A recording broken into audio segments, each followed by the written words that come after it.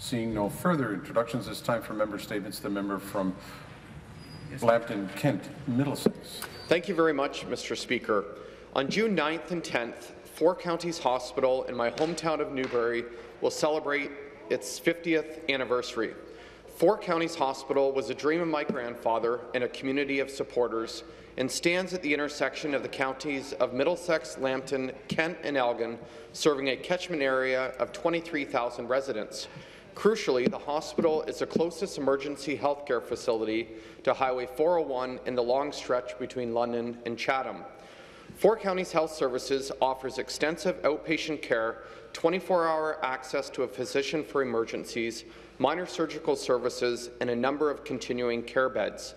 Additionally, Four Counties has an active and successful adult daycare centre, and the facility supports numerous community programs such as Meals on Wheels and VON's Palliative Care Volunteer Program. In 1967, Four Counties was started through the efforts of my grandfather, among others.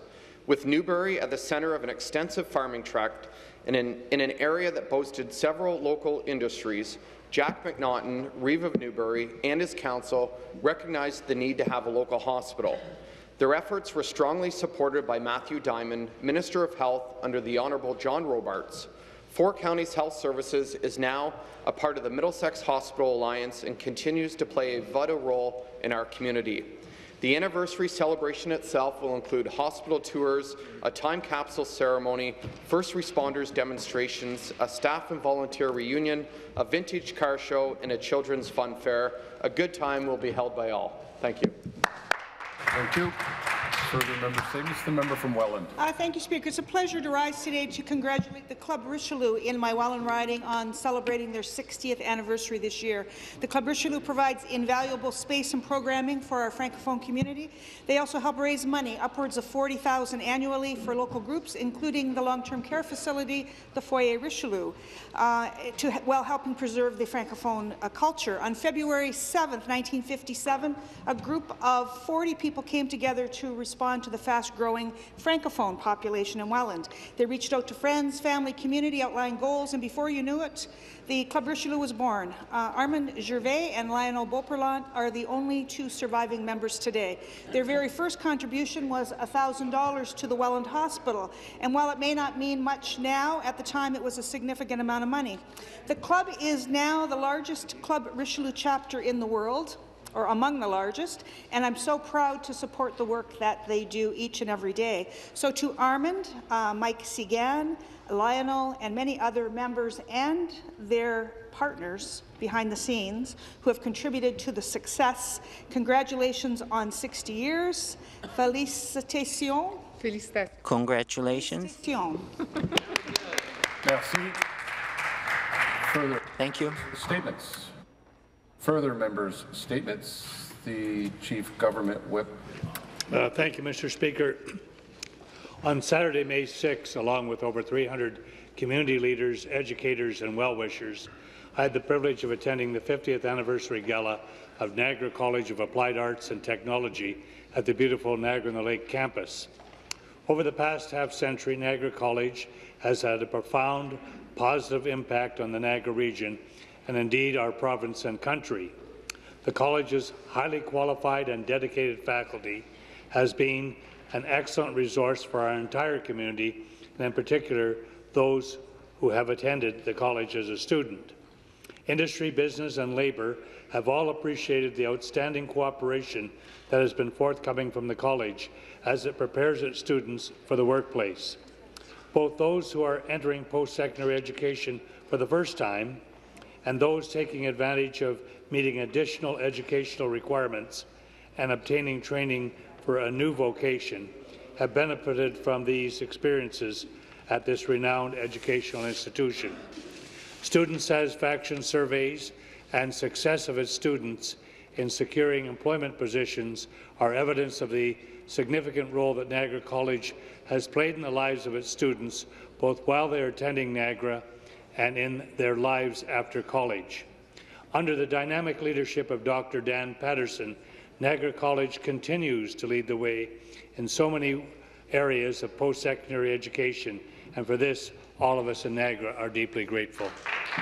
Thank you. Further member statements. The member from Whitby, Oshawa. Thank you, Speaker. I rise to recognize the work of the Blue Umbrella Program in Whitby, created by the Alzheimer's Society of Durham Region in partnership with the Town of Whitby Community Development Fund. Speaker, there are approximately 10,000 people living with dementia in Durham Region, and the Blue Umbrella Program aims to provide local businesses and organizations in the region with education about dementia and strategies to provide good customer service to people living with dementia. Speaker, once all employees are trained and the business is certified, they can wear blue umbrella pins and have window decals, and a resident with dementia will be aware there's help there for them. Learning how to interact with residents who may have forms of dementia is very important, Speaker, and the Alzheimer's Society of Durham Region, with the assistance of the Town of Whitby, is assisting with that process. Speaker, it's my pleasure to highlight the Blue Umbrella Program launched by the Alzheimer's Society of Durham Region, and to encourage all businesses and organizations to reach out to better the lives of those living in Durham Region with dementia, who would otherwise not have this level of help to support them and their families. Thank you, Speaker.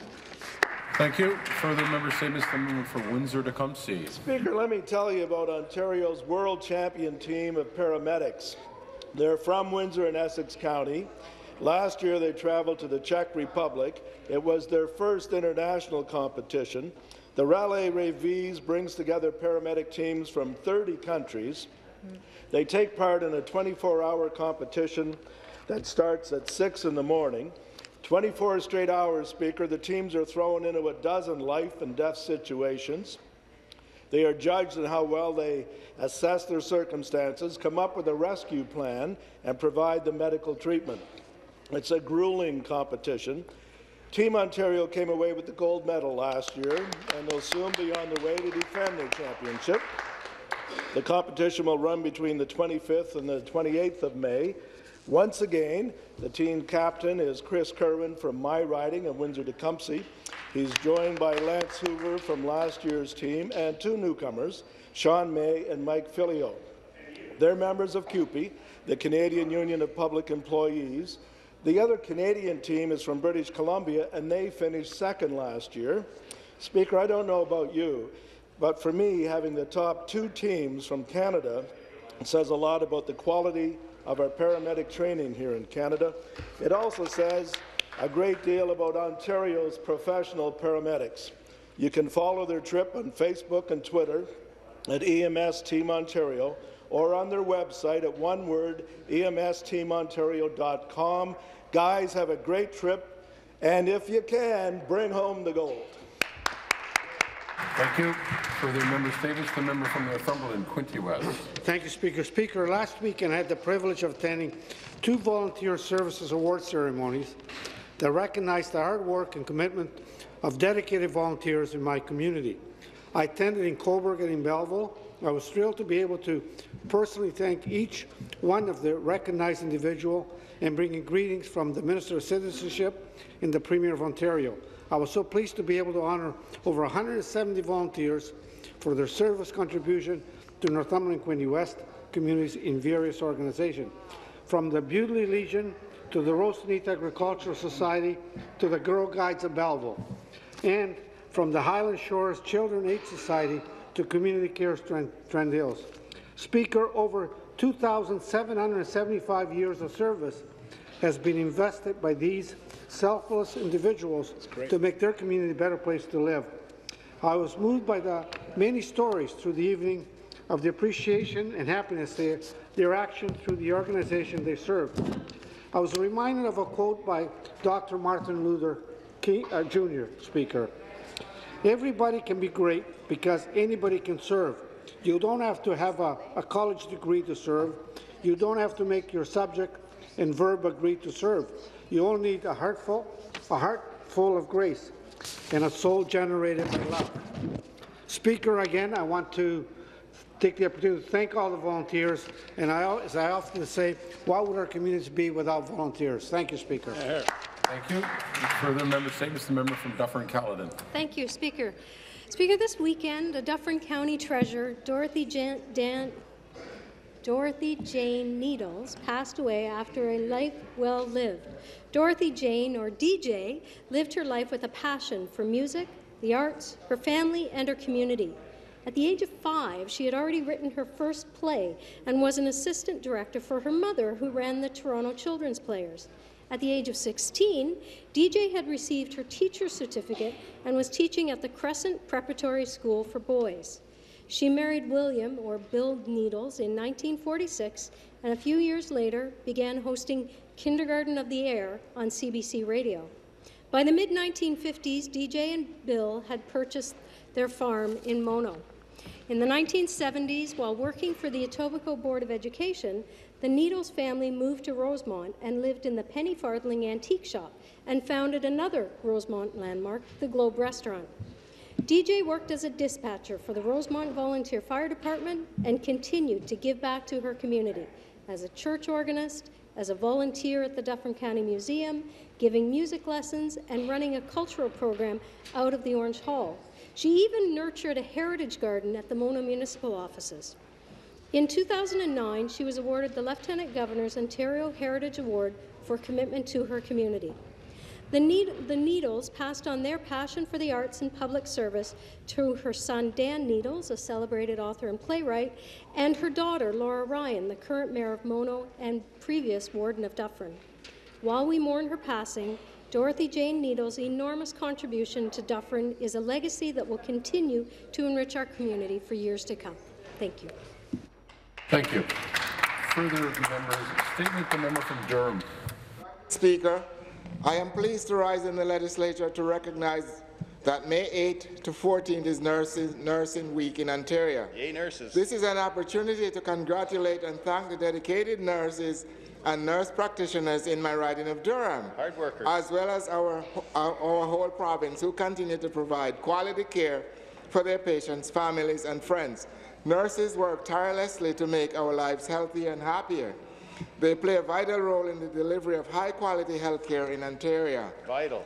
As the father of a nurse, I know firsthand the hard work, long hours, love and compassion required to do their job, and I sincerely thank you for their efforts. I would also like to encourage my colleagues to participate in the Registered Nurses Association of Ontario 17th annual Take Your MP to Work event.